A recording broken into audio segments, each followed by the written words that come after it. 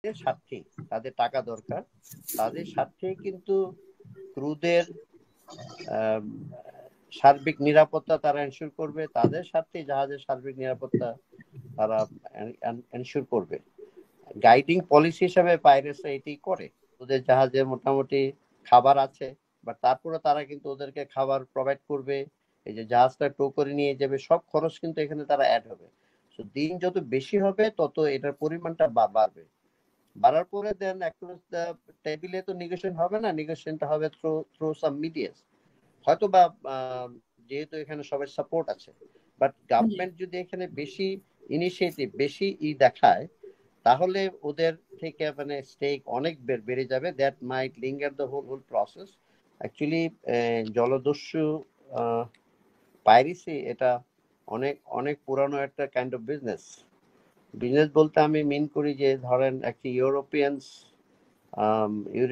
Water, আমাদের ওয়াটারে ঐতিহাসিকভাবে এরা খুব আগে সমাদৃত ছিল, বিকজ তাদের মাধ্যমেই Europe has expanded there power all over the world. এখন যেটা হয়েছে আমাদের সভ্যতার সাথে সাথে দ্যাট হ্যাজ বিন ইরেডিকেটেড। এখন রিজিয়নাল এবং লোকাল সমস্যার জন্য যেটা হচ্ছে যে সোমালিয়া when became মোটামুটি a failed state, law and order is almost near zero, যেহেতু আমরা হোল ওয়ার্ল্ড ইনভলভ হয়েও তাদের পজিটিভ কোনো সামাজিক কোনো পরিবর্তন আনা যায়নি, আর্থিক কোনো পরিবর্তন আনা যায়নি, তখনই ওখানে ভেরিয়াস স্টেক হোল্ডার্স এটাকে একটা আয়ের পথ হিসেবে নিয়েছে। তো আমাদের সম্প্রতিকালে মোটামুটি এটা হোল ওয়ার্ল্ডের এফোর্টে মোটামুটি ভাবে এটা কন্টেন্ট ছিল, বাট সাডেনলি আবার যে সিচুয়েশনটা এখন হয়েছে, দুর্ভাগ্যবশত আমাদের বাংলাদেশি, আমাদের তেমন প্রাইভেট শিপ ওনিং কোম্পানি খুব কম, খুব একটা বেশি না, সংখ্যা আমার যতদূর জানা আছে ইজ অনলি অ্যাবাউট টোটাল 80। তন্মধ্যে এই KSRM, Kabir steel and re-rolling মিল, ওদেরই সবচেয়ে বেশি আগেও ছিল, এখনো প্রবাবলি মোর দেন 24। তো প্রিভিয়াসলি যে বাংলাদেশের একটা জাহাজের সঙ্গেই এই সমস্যাটা হয়েছিল পাইরেসি, সেটা ওনাদেরই কোম্পানি, এবং দুর্ভাগ্যবশত এখনো ওনাদেরই একটা জাহাজের এই দুর্ঘটনা। তবে আগের অভিজ্ঞতায় আলোকে যা দেখা যায়, ওরা সোমালিয়ান জলদস্যুরা যে কাজটা করে, ওরা নেয় মেইনলি ফর বাউন্টি, মানে তারা এর পিছনে জাহাজ এবং ক্রুদের বিনিময়ে তারা অর্থটাই আদায় করে থাকে।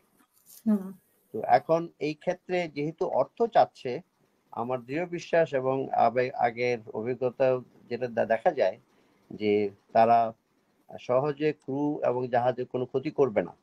কারণ যদি ক্রুদের ক্ষতি করে বা জাহাজের যদি কোনো ক্ষতি করে, তাহলে তো তারা পাবে না, তাদের যে র্যানসম যেটা চাবে ওরা পাবে না। তবে এবার একটু একটু আলাদা দেখা যাচ্ছে যে ওরা কোম্পানির সঙ্গে যোগাযোগ করেছে। জাস্ট আজকে নিউজে দেখলাম যে কোভিড স্টিলের একজন মুখপাত্র টিভিতে এসছে যে ওরা জাস্ট যোগাযোগ করেছে, বাট এখন ওদের আলোচনা হয়নি। এর আগে they have allowed the crew to talk to their families. সুতরাং তাদের স্বার্থে, তাদের টাকা দরকার, তাদের স্বার্থে কিন্তু ক্রুদের সার্বিক নিরাপত্তা তারা এনশিওর করবে, তাদের স্বার্থে জাহাজের সার্বিক নিরাপত্তা তারা এনশিওর করবে। গাইডিং পলিসি হিসাবে পাইরেটসরা এটি করে। এখন যেমন আগে পুরোনো কালে আদিকালে তারা তারা তারা কি করতো, একটা জাহাজ কিনে ওই জাহাজ থেকে তারা লুটপাট করে যা সম্পদ পেত ওইটাই নিয়ে যেত। বাট সোমালিয়ার ওখানে শুধু তারা র্যানসমি নিচ্ছে। সো আমার দৃঢ় বিশ্বাস যে যেহেতু মালিক পক্ষ, জাহাজের মালিক পক্ষ চাচ্ছে না কোনো সরকারি ইন্টারভেনশন, যে ওইটাতে কোনো তাদের থেকে মিলিটারিলি তাদেরকে রেস্কিউ করা, সুতরাং হয়তোবা এটার আর্থিক বিনিময়ে হয়তোবা একটা আগের মতোই সুন্দর একটা সুরাহা হবে, ক্রু এবং জাহাজ সেফ থাকবে, এটা আমার বিশ্বাস। আমার এক্স্যাক্টলি এমনটা মনে নেই, অনেক আগের বিষয়, তবে that will be dollars in millions. এবং আপনারা দেখেন জিনিসগুলো তারা কিভাবে নেয়, তারা বিভিন্ন অর্গান এবং এজেন্সির মাধ্যমে জিনিসটা তারা জাহাজেই, যারা জলদস্যু জাহাজে আছে ওখানে পলি ব্যাগে, আমি যে আগের পিকচারটা মনে আছে, পলিথিন ব্যাগে করে করে প্যাকেট করে করে ওই ডলারগুলি হেলিকপ্টারে জাহাজে ড্রপ করতে হয়। ড্রপ করার পর যখন তারা টাকাটা পায় তখন তারা তাদের বোটে করে দিল্লির শিপে লোন। তো এখন এটার যে প্রসেসটা ইজ নট ভেরি ইজি, কারণ এখানে বিশ্বাসযোগ্যতার বিষয়টা আছে, তারপরে এটার ডেলিভারির বিষয়টা আছে। এখন তারা এই সিচুয়েশনে র্যানসাম কিরকম চাচ্ছে সেটাও আছে। এখন এই সিচুয়েশনে ওরা এটাই বোধহয় অ্যাসেস করছে যে যতক্ষণ না পর্যন্ত তারা টাকা পয়সার বিষয়টা টোটালি সেফ একটা সিস্টেমে আনতে না পারবে, কারণ এখানে আন্তর্জাতিক অনেক স্টেক হোল্ডার্স, আমি হয়তো বা জানি না, আপনারা হয়তো জানেন না, অনেক স্টেক হোল্ডার্স এখানে কানেক্টেড হবে, এজেন্ট সাব এজেন্ট, এটা অনেকটা কাইন্ড অফ মানে বিজনেস হিসেবে কানেক্ট হবে। ওদের ট্রাস্ট এগুলি সবকিছু নির্ভর সব করে যখনই সব সিনক্রোনাইজ হবে, it's very highly complex issue হলে তখন তারা হয়তো বা বিষয়টাতে ফাইনালি গোতে যাবে। এবং ওখানে টাকার পরিমাণ যেহেতু এখানে অনেক কাইন্ড অফ বলতে পারি যে commission, it's like a business, অনেকে এখানে কমিশন নেবে, যেই সার্ভিসটাই দিবে অ্যাজ এ মিডিয়া হিসেবে, অ্যাজ এ মানিটাকে ক্যারি করার জন্য সবাই কমিশনে সবকিছু অ্যাড করে ওখানে আসবে। এই যে এখন এখানে জাহাজে আছে, যদিও আমি একজন ক্রুয়ের বক্তব্য থেকে যেটা শুনলাম ডে বিফোর ইয়েস্টারডে, যে ওদের জাহাজে মোটামুটি খাবার আছে, বাট তারপরে তারা কিন্তু ওদেরকে খাবার প্রোভাইড করবে, এই যে জাহাজটা টো করে নিয়ে যাবে, সব খরচ কিন্তু এখানে তারা অ্যাড হবে। সো দিন যত বেশি হবে তত এটার পরিমাণটা বাড়বে। বাড়ার পরে দেন অ্যাক্রস দ্য টেবিলে তো নেগোশিয়েশন হবে না, নেগোশিয়েশনটা হবে থ্রু সাম মিডিয়াস। ওইখানে নেগোসিয়েশনের স্কেল কারা ইনভলভ হবে, যেহেতু এই কোম্পানি তাদের অভিজ্ঞতা আছে, তো আমার মনে হয় তারা অলরেডি ওইভাবেই এগুচ্ছে। এবং মোটামুটি মিনিমাম তারা যেটুকু এফোর্ড করতে পারবে, বেয়ার করতে পারবে, ওর ভিতরে একটা পরিমাণে যদি নেগোসিয়েশন হয় এবং যত তাড়াতাড়ি সম্ভব, তাহলে পরিমাণটা কমে আসবে, মোর টাইম মোর মোর এক্সপেন্স এখানে আসবে। সো এই জায়গাটায় কতটুকু মানে কি পরিমাণ হবে এটা বলা খুব মুশকিল। যে প্রত্যেকটা যে কোনো অপারেশনের কথা চিন্তা করলে আপনার তার আউটকামের রেজাল্ট, কারণ সবসময় যে কোনো রেট সরকারিভাবে করতে হলে ফার্স্ট কনসিডারেশন হলো সেফটি অফ লাইফ, এবং লাইফটা মানে সবচেয়ে হাইয়েস্ট প্রায়োরিটি। এটা প্লেন হাইজেকিং হোক, জাহাজ হাইজেকিং হোক, আর একটা বাস হোক, আর যেটাই হোক।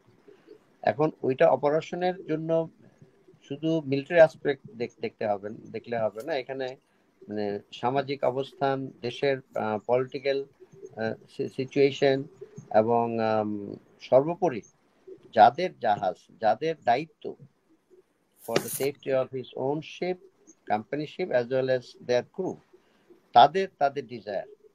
এখানে যেহেতু এই কোম্পানি, আমার যেটা মনে হচ্ছে, যেহেতু আগে তারা একই জায়গায় একই সিচুয়েশন পড়েছিল এবং দে আর successful to come out of that through negotiation. এটা অ্যাকচুয়ালি যদি মিলিটারি অপারেশনও যায়, রেডেও যাওয়া হয়, তখনও কিন্তু মানে negotiation is one of the primary tools. Negotiate করে করে ওদেরকে অনেকভাবে স্পেসিফাই করে উইক করে তারপরে কিন্তু মিলিটারি অপারেশন করতে হয়, kind of you can say মানে cheating. So negotiation is a must যে কোনো এই ধরনের কেসে, B it on land, B it at C. ওইটা আমাদের ফার্স্টলি মানে করতেই হবে।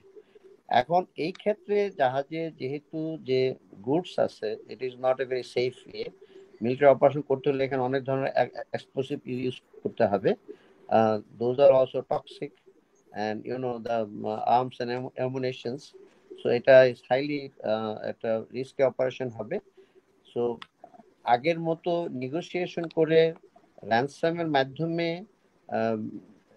লোকজনকে এবং জাহাজকে সেভ করাটাই প্রবাবলি সবচেয়ে বিবেচ্য বিষয় হবে। এবং ওইটার জন্যই যেহেতু মালিক পক্ষ ক্লিয়ারলি, যেটা আমরা মিডিয়াতে দেখছি, বিকজ আমি তো ওনার সঙ্গে আমার কোনো পার্সোনাল রিলেশন নাই। সো মিডিয়া এবং গভর্নমেন্টের ইভেন আমাদের ফরেন মিনিস্টার নিজেও যেটা বললেন যে মালিক পক্ষের মতামতের ভিত্তিতেই সরকার পদক্ষেপ নিচ্ছে। সরকারে যেটা করছে আমাদের, আপনারা হয়তো জেনে জানেন কিনা জানি না, আমাদের ফরেন মিনিস্ট্রিতে আনক্লোজের 2009-এ আনক্লোজের অ্যাক্টিভিটিসের পরে, আমাদের সমুদ্র বিজয়ের করার পরে ওই আনক্লোজ সেলটাকে it has been upgraded two maritime division. ওখানে একজন ফুল ফ্লেজেড সেক্রেটারি আছেন, ও ইজ ভেরি এফিশিয়েন্ট পারসন, কারণ উনি আমাদের নেভির অনেক সিনিয়র একজন রিয়ার খুব খুশিদ আলম। তো ফরেন মিনিস্ট্রিতে একটা he is a full secretary dealing with total maritime affairs of Bangladesh on behalf of the government. So owner I am sure উনি এটাতে খুবই তৎপর এবং কাজ করে যাচ্ছেন। তবে আমার যেটা মনে হয়, সরকারিভাবে যদি এখানে নেগোসিয়েশন বা কোন রকম কথাবার্তায় জলদস্যুদের সঙ্গে যাওয়া হয়, তাহলে স্টেকটা বেড়ে যাবে। যেমন পাঠান সাহেব সুন্দর একটা কথা বলেছে যে ইউরোপিয়ান হলে এক ধরনের হবে, মানে depending on the capacity of the owner, তাদের কাছে কতটুকু আদায় করতে পারবে। কারণ র্যানসম এমনই চাইতে হবে যেটা নেগোসিয়েশন করে যাবে, যেটা হুইচ ক্যান বি পেইড। এখানে যদি গভর্নমেন্ট ডাইরেক্টলি ইনভলভ হয়ে যায় নেগোসিয়েশনে, এটা আমার পক্ষ থেকে সাজেশন, তাহলে এখানে স্টেক অনেক বেড়ে যাবে। কারণ বাংলাদেশ সরকার তো $1 বিলিয়ন দিতে পারে for the safety of their people. এখানে যদি গভর্নমেন্ট ইনভলভ হয়ে যায়, কারণ আমরা সভাপতি মিডিয়াতে যেমন আমার বিজ্ঞ সাহেব বললেন যে সরকারের স্টেটমেন্ট আমি যেটা ফিল করি, বাস্তবে গভর্নমেন্ট এটাতে যদি বেশি ইন্টারেস্ট দেখায়, বেশি কনসার্ন দেখায়, তাহলে that will patronize those bad guys, that is pirates. তারা বলবে সরকার দিবে, সুতরাং এখানে তো কোনো সমস্যা নেই। সো তখন তারই গভর্নমেন্টকে সাইডলাইনে থাকতে হবে। এবং I am sure government is taking all the preparations. আমাদের navy has the capacity, we can send our SWAT group, they are highly trend, they can carry out red. আমাদের ইন্ডিয়াও লাগবে এমন কথা নেই। আপনার সঙ্গে ইনিশিয়ালি আলাপে বলেছিলাম আমাদের অলরেডি 2টা জাহাজ of the coastal Lebanon, they are in operation, so they have the capacity of logistics and other supports. এবং এই এন্টি পাইরেসি অপারেশনের জন্য whole world is available there with communication and system. So এটা বাংলাদেশ নেভিও একটু, কারণ সময় লাগবে negotiation, Bangladesh navy also can conduct this operation. Indian নেভিও লাগবে না, উই হ্যাভ দ্যাট ক্যাপাসিটি নাও। হয়তো বা যেহেতু এখানে সবাই সাপোর্ট আছে, বাট গভর্নমেন্ট যদি এখানে বেশি ইনিশিয়েটিভ, বেশি দেখায়, তাহলে ওদের থেকে মানে স্টেক অনেক বেড়ে যাবে। That might linger the whole process. আমার মনে হয় government behind the screen, I am sure government করে যাচ্ছে।